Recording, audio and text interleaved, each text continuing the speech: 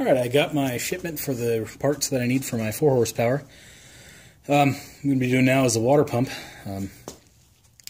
Now I started making the video a second ago and realized I didn't hit record, so you're not going to see a lot of it. But what I do first is I clean up the drive shaft, and to do that I spray some PB Blaster or WD-40, whatever I have, into my glove. And then I use my glove and just kind of go up and down the shaft. That will kind of wetten all of the carbon buildup and deposits it gets, and really get them right off. You know, so that's the first step I do. It won't get everything though. Like this is probably, I don't know, rust, gunk, who knows. But there's a whole different process for that. We'll go do that now. This is my old trusty wire wheel on the bench grinder. So you're always going to have a little bit of play here in the drive shaft. So I'm going to pull it out a little bit and use that area to clean it up.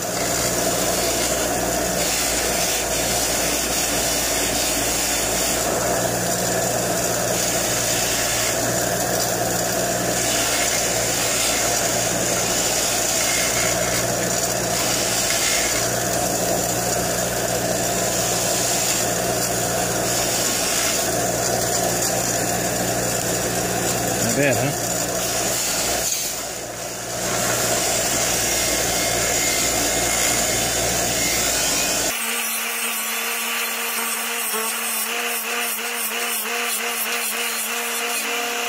Now I have a nice, clean, polished drive shaft with nice, clean splines on the end. So I always do that, and I think it's a great idea to do it.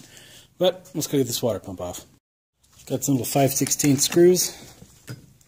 Those got to come out.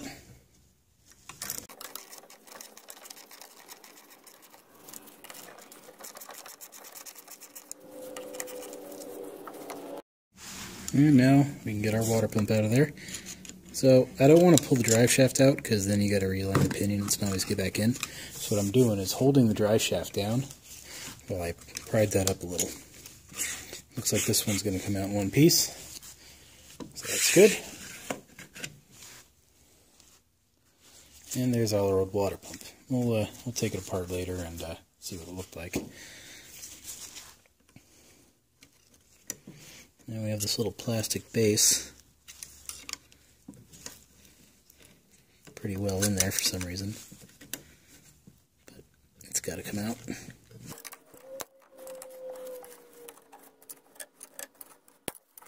Perfect.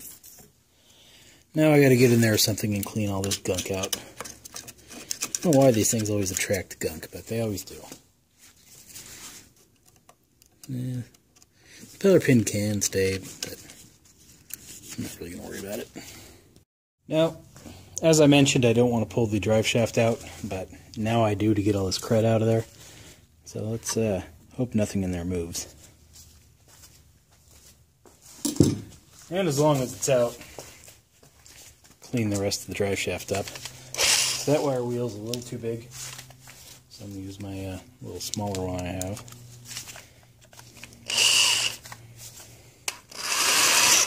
Perfect.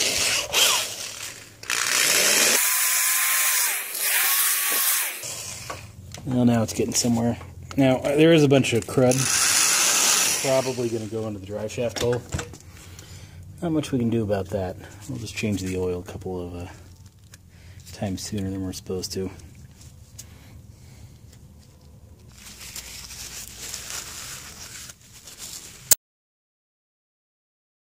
Now there is some crud going inside of the water pickup holes, so I have to get something small in there and clean those out. Looks like this is doing fine. And I'll also get some compressed air after I put the drive shaft back in and blow all the stuff out of there.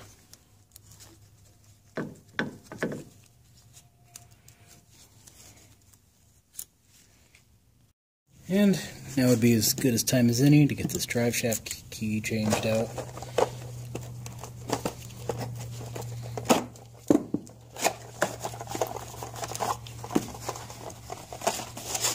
Should be in our tiny little package.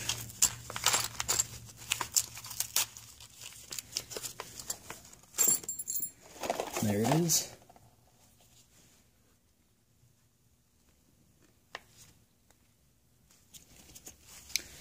Nice and stiff. And that doesn't want to go in there. I guess that's why they give you a new one. Alright.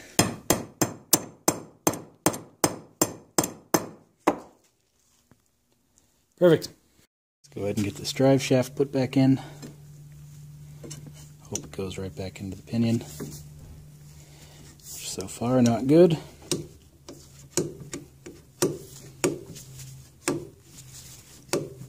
So now we gotta get some light in there and figure out why our pinion's not aligning. It's actually only a hair off.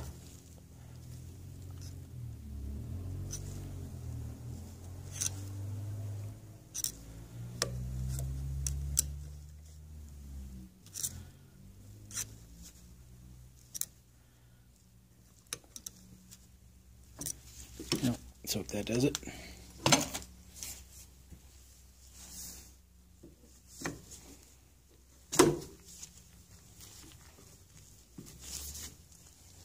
Nope. See, the problem is, you know this is going to happen. That's why I didn't want to pull the drive shaft out. And it's almost like it's spring-loaded. So every time you go to move the gear, it moves just fine. But it falls right back to where it just was. I'm going to cut my zip tie. Rotate the drive shaft, or the lower down a little bit. Maybe gravity will help me push it back to where it needs to go. Supposed to put grease on the seals. They're not new, but might as well do it anyway. Alright, seals greased. Put the right end in and see what happens.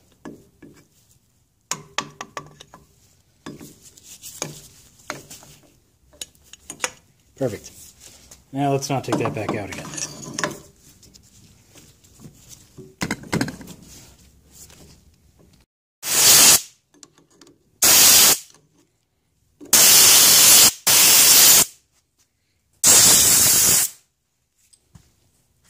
So to install our new water pump, these two little tabs are going to go in the back. Now let me show you the other part of it.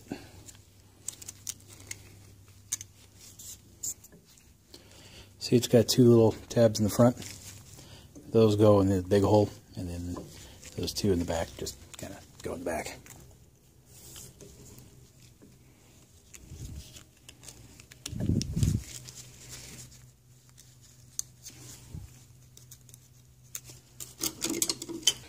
And when we put in the water pump, it'll force it down the rest of the way. Now before moving on, I'm going to run a 1024 tap down the water pump screws here.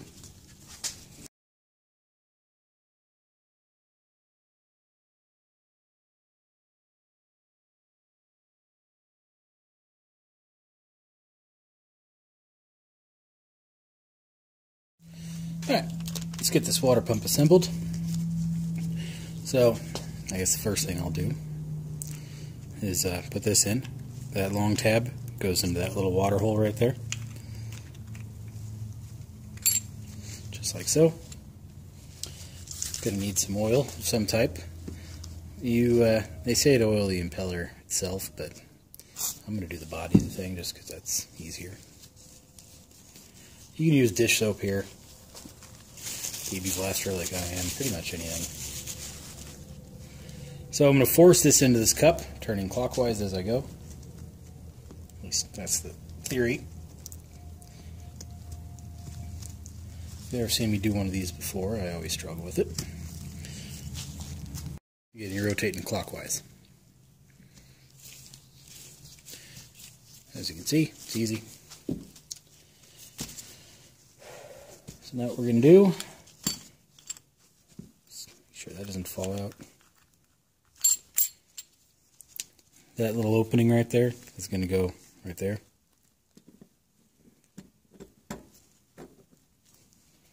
That's in. Now what I do,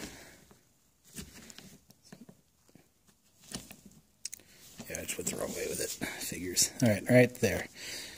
Nice and centered in there, and my key will go right in. So now we need to get some grease oil or something on the impeller key. Impeller key. Water pump grommet.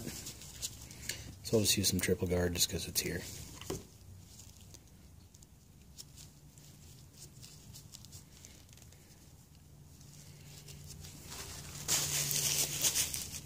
And that gets installed to the pump body. I got a tool for this summer. Let me see if it'll work. This is a grommet installer tool for a 20 horse. The grommet's the same, so in theory this, I don't know, might help. Yeah, that ain't doing nothing. I guess this just holds it for you and puts it in the gear case, and then you fight with it when it's in there.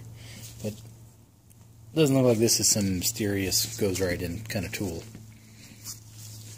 And I could hope, right? Alright, back the old-fashioned way.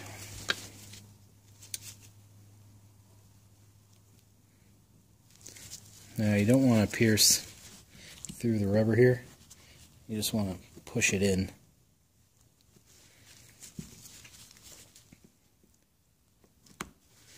Perfect. Who needs that tool?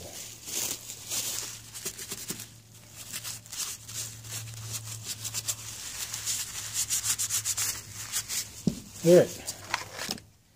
Now we get our screws and our little O-ring, and that's the end of our water pump kit. So let's go get this installed. Let's slide the assembly. Well, first thing I'm going to do is line this up a little better.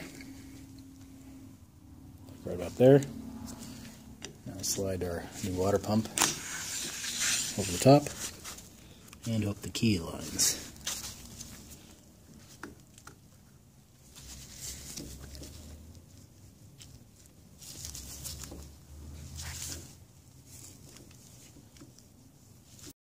Now each screw needs to get coated in this gasket sealing compound, just so you know.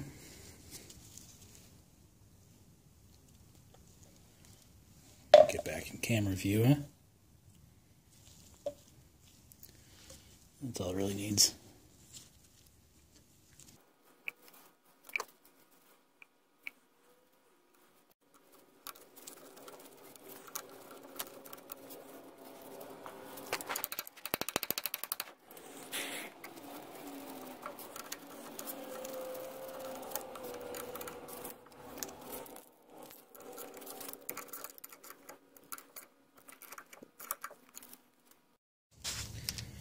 Final step, well, as far as the water pump goes, let's put some of this moly lube on it, which apparently didn't quite open. Oh yeah, it did. So we apply this to the sides of the drive shaft splines, not to the top.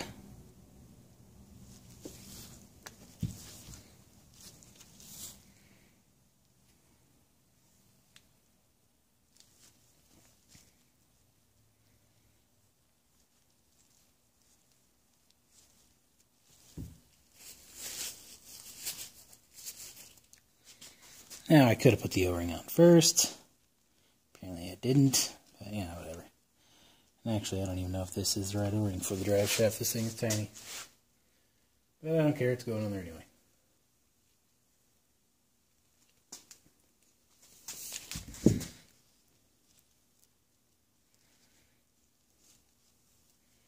Perfect. So our water pump is now installed. Okay, got some gear case oil fluid here, so I'm just going to fill it up.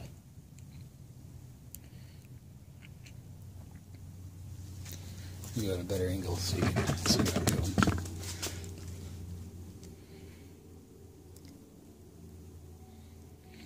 So, yeah, that's kind of how I fill it. Takes a little while, but no biggie. We also, I already cleaned up the screw. Little drain plug there. We have the new washer we ordered, and I also cleaned up the propeller shaft, so this thing is almost ready to go.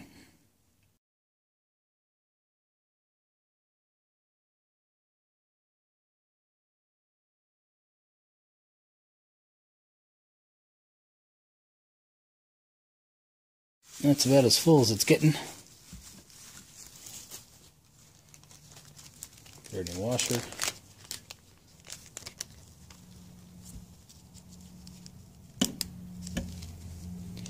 Or seal, or whatever we're going to call this thing.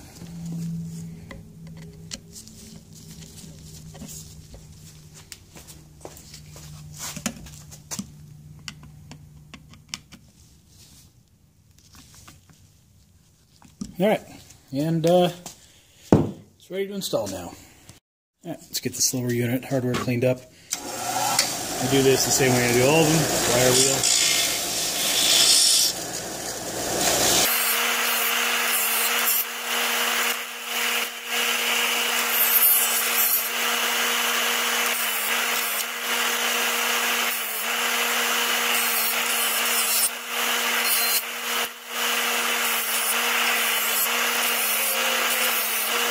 Always, I'm going to run a tap down the two mounting holes here. Plenty of room here, so no reason to use my tap sockets. The tap handle is quicker anyway.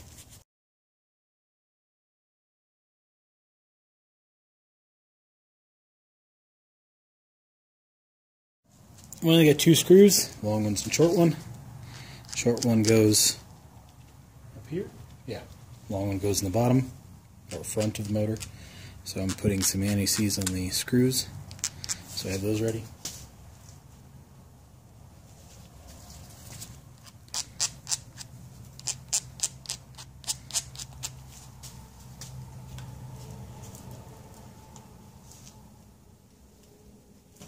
Now, we need to put some triple guard grease on the water pickup tube here. Let's make sure it doesn't give us any problems. Any grease will do, I'm sure. Now you don't want to get it on the inside of the water tube, just the outside. So keep that in mind. Alright, that's greased up. Now we're ready to install the lower unit. Let's slide it in and hope everything goes okay.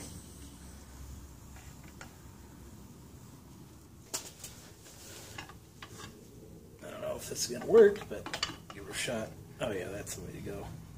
Shine a flashlight down in there, line the drive shaft, and it might go right in. Nope.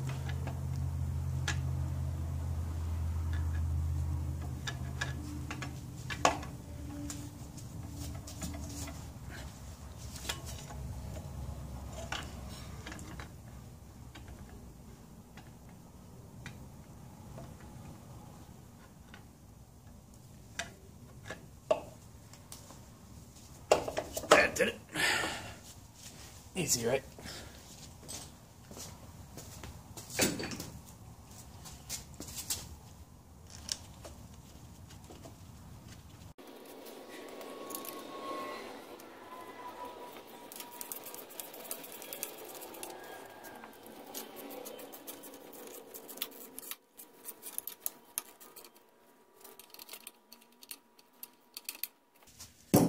All right.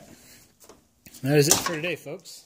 If you got any questions, comments, concerns, issue, or gossip, please let me know in the comments. Otherwise, we're making some good progress here now. Now we got a lower on it. And it rotates again. So, till next time.